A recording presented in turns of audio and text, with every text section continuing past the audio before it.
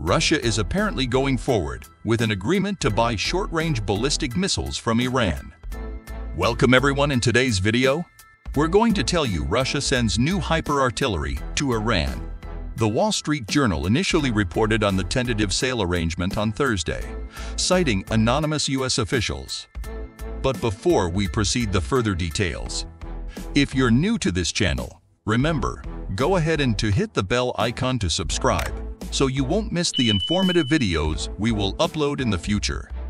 According to officials, the missiles would increase Russia's ability to target Ukrainian infrastructure at a time when support for ongoing U.S. military assistance to Kyiv is dwindling in Congress. The United States is concerned that Russian negotiations to acquire close-range ballistic missiles from Iran are actively advancing. A U.S. official told the Journal, "We assess that Russia intends to purchase missile systems from Iran." The officials told the Journal that they do not believe the agreement has been formalized, but that the first deliveries of Iranian missiles might occur in the spring. According to officials, Moscow has already begun to receive ballistic missile launchers and several dozen ballistic missiles from North Korea. Russia's interest in obtaining Iranian missiles was first revealed in mid-December, when a Russian delegation visited an Iranian training area to view ballistic missiles and related equipment displayed by Iran's Islamic Revolutionary Guard Corps Aerospace Force, including its short-range Babel missile, according to U.S. officials speaking with the Journal.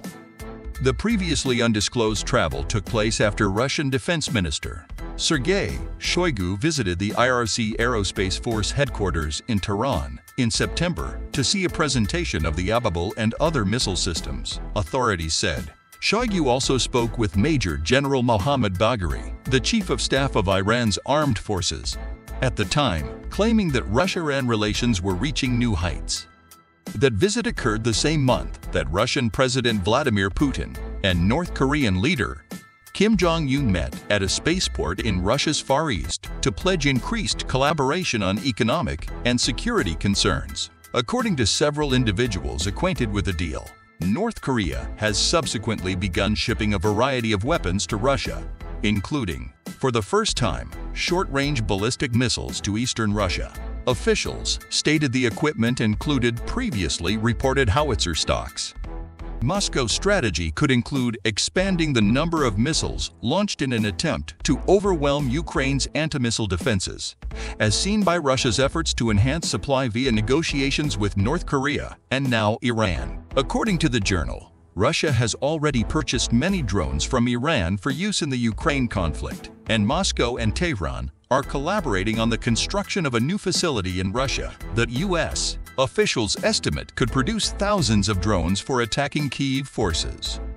The United States is growing concerned that increased cooperation between Moscow and Tehran may bolster Iran's military capability in the Middle East, as well as its devastated economy due to Western sanctions.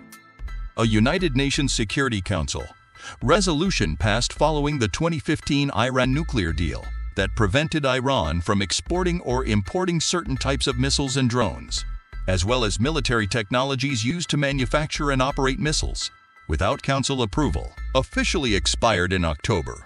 In response, the United States imposed further sanctions aimed at discouraging Tehran's missile trade and signed a deal with 47 other nations to impede Iran's sale of ballistic missiles and associated technology.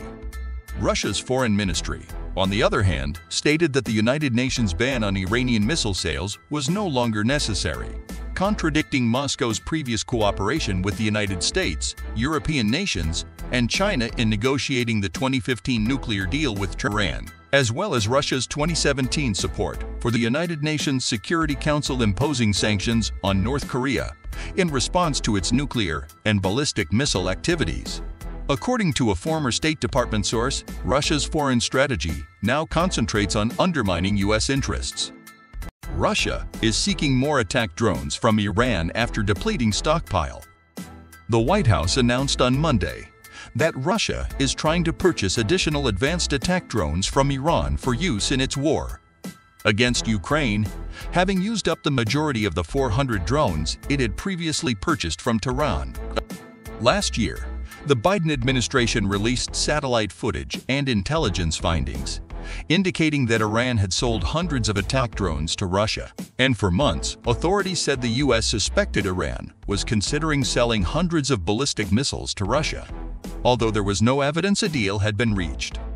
Iran also continues to provide Russia with one-way assault unmanned aerial vehicles. Since August, Iran has supplied Russia with over 400 UAVs, principally of the Shade type, stated White House National Security Council spokesperson John Kirby.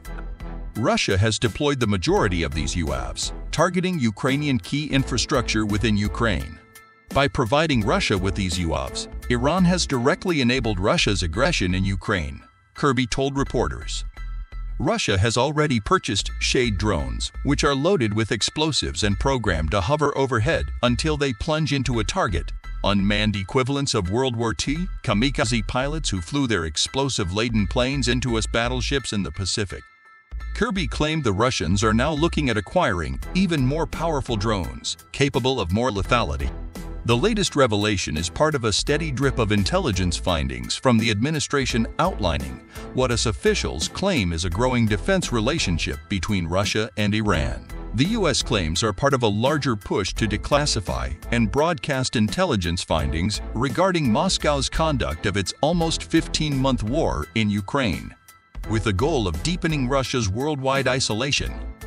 Meanwhile, British Prime Minister Rishi Sunak's office stated Monday that it will provide Ukraine hundreds more air defense missiles, as well as long-range attack drones with a range of more than 200 kilometers. The declaration came as Ukrainian President Volodymyr Zelensky visited Britain and unsuccessfully pressured Sunak to equip Ukraine with fighter jets as the country prepares for a long-awaited spring offensive to recover territory lost by Russia.